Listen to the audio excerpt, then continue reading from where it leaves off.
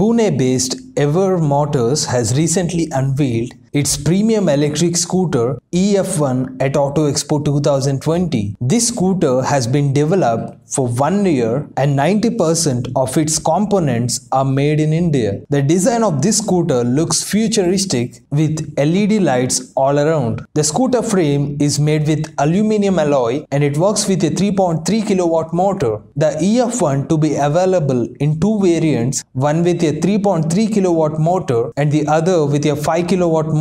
Users can choose their suitable motor based on their riding style. It is available in three colors: white, orange and silver. Coming to the scooter specifications, the scooter can accelerate 0 to 60 km per hour in 8.73 seconds and can run with a top speed of 110 km per hour. With a full charge, it can give 100 km of range, and the charge time of the EF1 is 5 hours with a 5 amp hour home charger. It also supports fast charging. With a fast charger, it can be 50% charged in 1.5 hours. Racing grade suspension and brakes, lightweight hybrid tubular chassis gives the bike a premium feel. A customizable digital dashboard at front displays speed, battery indicator and odometer. The EF1 also having features like reverse mode option, geofencing, keyless start, navigation and OTA upgrades. Finally, the scooter will be launched at the end of 2020 with a price tag of around 1.5 lakh rupees in India. Go green, go electric.